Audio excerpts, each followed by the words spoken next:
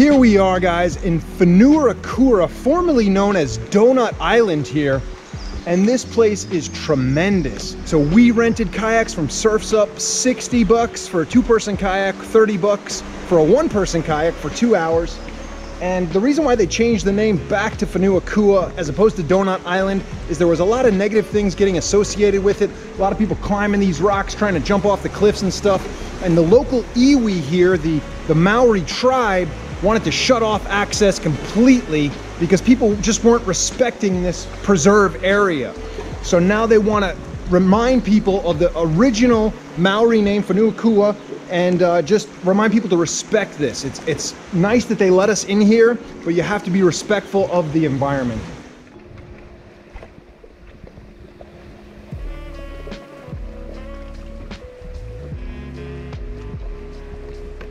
So this reminds me of the hongs we saw in Phang Nga Bay in Thailand.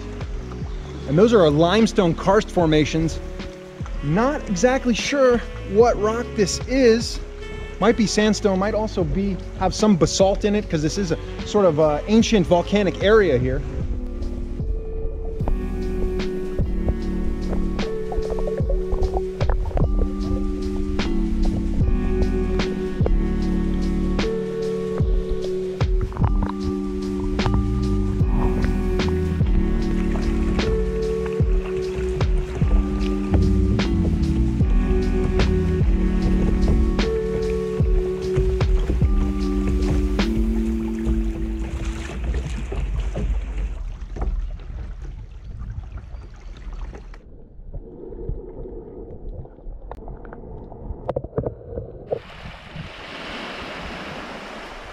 What I really like about doing business with Surfsup is they are committed to kind of reintroducing that wildlife and pest control on these islands, and they're donating their kayaks for use of the people doing the pest control for free, which is super cool. So they're really eco-conscious.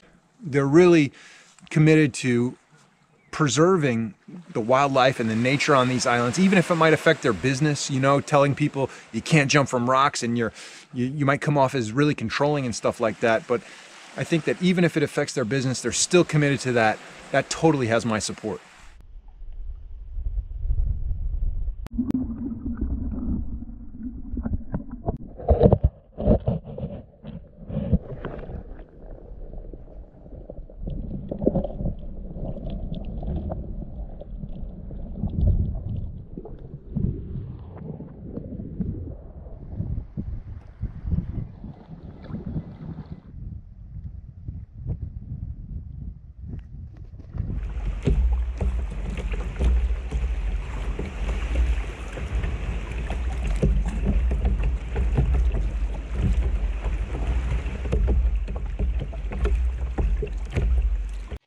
Infamous.